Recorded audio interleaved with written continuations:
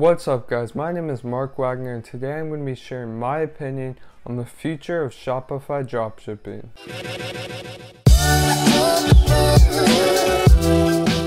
Shopify is getting harder and harder by the day, but that doesn't mean it's dying. There's a few key factors making it difficult. The first factor is government legislation. Through the GDPR bill, the recent state tax Supreme Court decision, and the California Data Protection Act, there's a trend of cracking down on e-commerce sites, and this particularly hurts small ones. If you have a small budget, then hiring someone to make sure you're complying with this legislation is going to be difficult. The next factor is competition.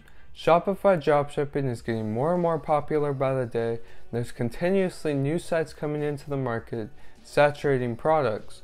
I'm not too worried about this because I know that if you know how to be unique and separate yourself from the other sites, then you will succeed.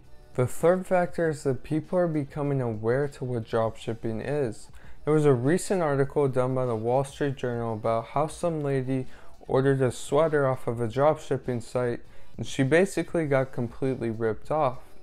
Although the majority of American consumers still don't know what AliExpress or dropshipping is, it's a lot more than did a year ago. I just want to say that I don't think dropshipping is dying, but business practices are definitely going to change. I personally don't believe that AliExpress dropshipping is going to flourish as much in the coming years, which is why I think it's vital to build a brand now. That's going to be what my next video is on. I really hope this video enlightened you to some of the challenges that are currently facing dropshippers. They're going to be facing dropshippers a lot more in the coming months and years.